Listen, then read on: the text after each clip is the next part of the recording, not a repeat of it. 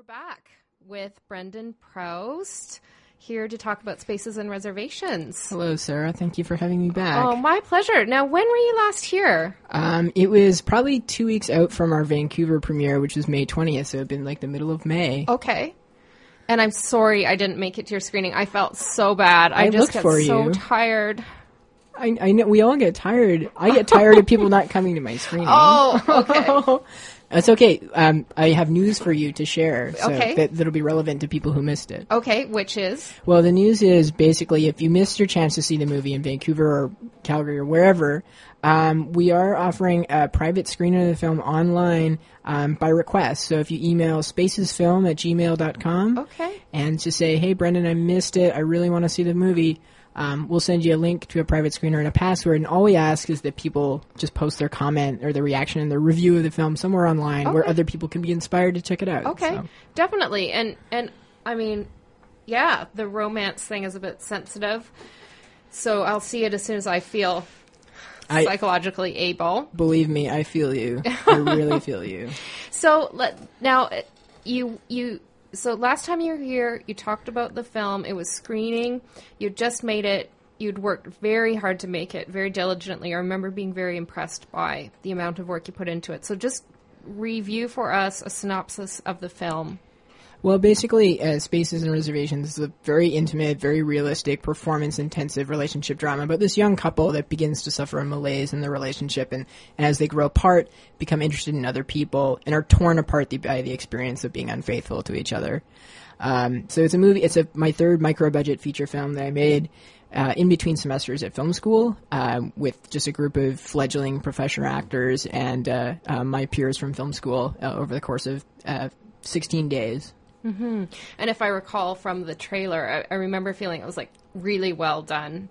And I think people agreed, right, that saw it. It got a good response from the people that saw it. That was one of the most incredible things about our cross-Canada journey is that, one of the things I'm interested in as a filmmaker, though it's not like a number one priority for me, is are people who are not like film people able to, engage with this in the same way that they would with a commercial film that they go see at the multiplex.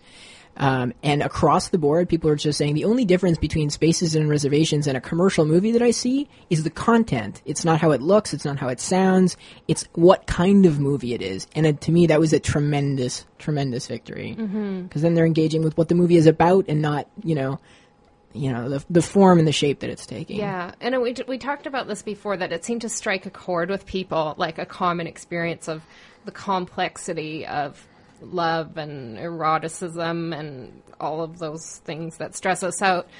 And it was interesting too, and then it's mentioned here in this article in Beetroot magazine, of you're kind of this de facto relationship guy in a way now. Would you say that's true? Like, well, I don't know. Like, I think like I make films that are about very common experiences to people because when I experience them, I feel very lonely. I feel like very by myself and that no one is experiencing them.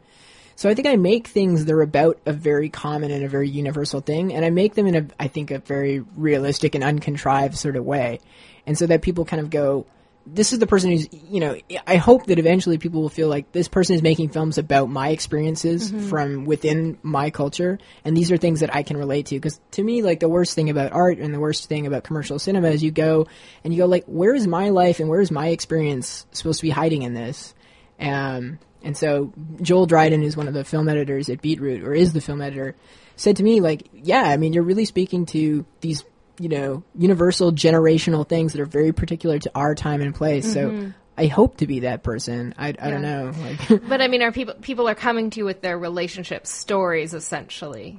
Totally. I mean, yeah. I mean, I start making the movie from a place of being very lonely, and by the end of the tour, go, like everyone deals with this, and everyone feels the same way that you do for their large part. So yeah, definitely. I think people go like, you got my relationship exactly as I remembered it. You captured this experience exactly the way I felt it when I did. And so I guess it's very affirming as a filmmaker to know that you've portrayed it, truthfully and faithfully. So based on your own experience that led to the film and based on what people have said after seeing the film, what's your, and I can't remember if we talked about this before, but what's your take on fidelity and monogamy now? Oh my God, this is such a topic for me right now. You have no idea.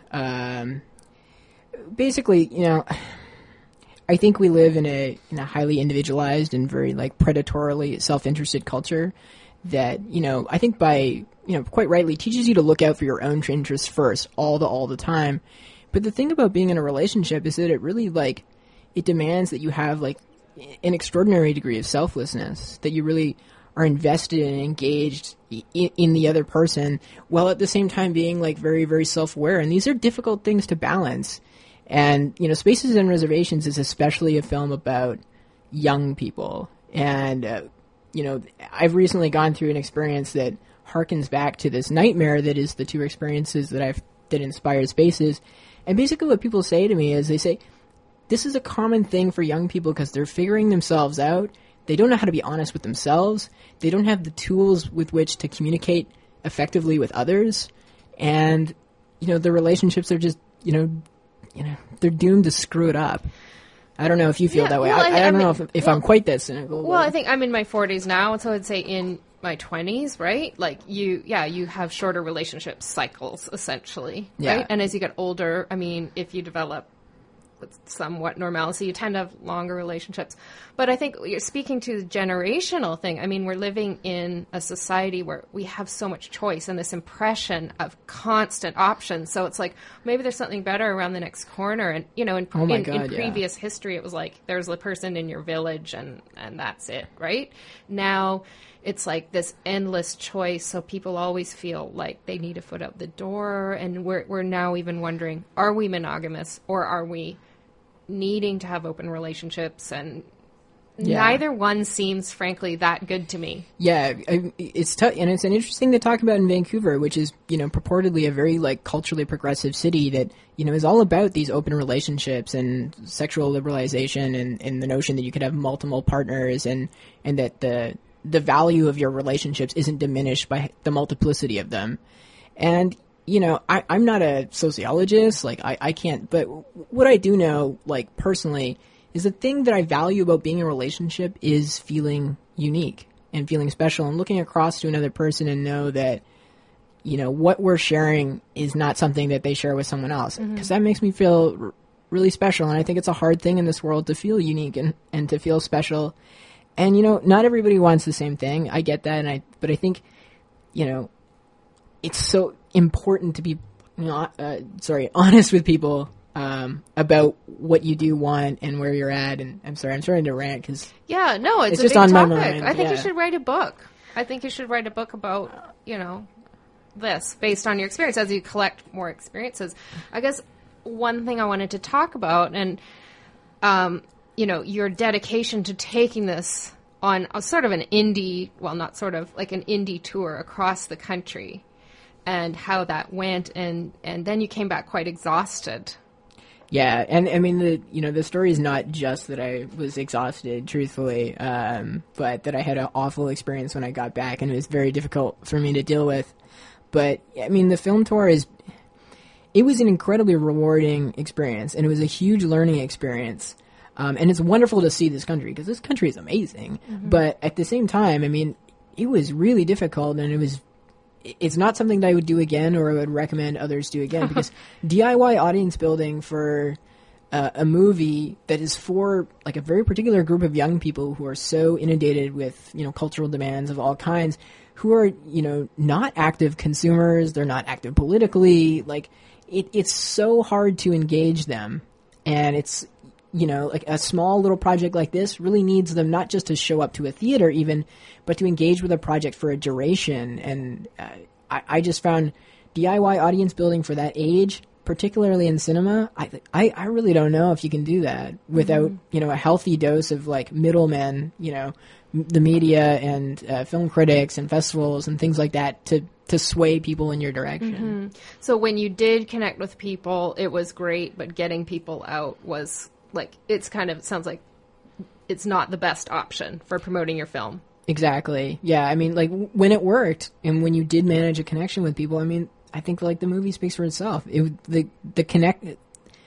People's reactions to the movie spoke for themselves. And I just felt like the whole way along, if I could just get people in the theater to watch it and be open to the experience, they would be really moved, and they would be really surprised because people don't know there are alternatives for film out there, that movies are being made in their community, and they're not just coming from the netherworld that is Hollywood or wherever, you know? But yeah, it's you know, we didn't succeed, and, you know, I wouldn't recommend it. I wouldn't do it again. Yeah. You know, it made me laugh a bit because I did a tour, an indie tour. It was a band, you know, I mean, lots of people do, but across Canada in the year 2000, and I spent so much money, and I came back broke, exhausted, ended up in the psych ward. Like, it can just ruin you, right? It's just such a brutal haul. So I feel your pain, you know. Oh man, I'm so glad you can relate to this experience, especially being in the psych ward. Yeah. That makes total sense to me. Yeah. But you know, when you were here last, you were like, I don't want to put it into the film festivals, but it sounds like people encouraged you to do so. Yeah, I spoke to a couple of people on the way who are, you know, industry savvy enough, and they were kind of going, I understand why you're concerned about sending this to a film festival because of the length and because it's very low concept and there's no names in it, essentially. But they said, I wouldn't let the ship sail on it because I have seen this kind of movie at a film festival, and although it's really rare, and I mean, submitting to film festivals is like playing the lottery. They said it might be worth playing the lottery if I wanted to do the American side of things, because we talked about doing a tour down the California coast in the similar fashion, and, you know, I'm just like, I'm out of money. I got to get back to my job. I have another project that I want to write, and I don't know. You can't keep doing that, especially when we had, you know, as little success as we did in the markets where I didn't have an audience already built for me. Right. Yeah. But, you know, if anyone can do it in terms of getting it out to the film festival, it's you, because I think, you know, you're very passionate, you're a very hard worker, and so when you regain your energy, you might have a second wind for this film, but I know you're also very excited to move on to next projects, and I really see a very successful future for you because of your passion and your skill in making films.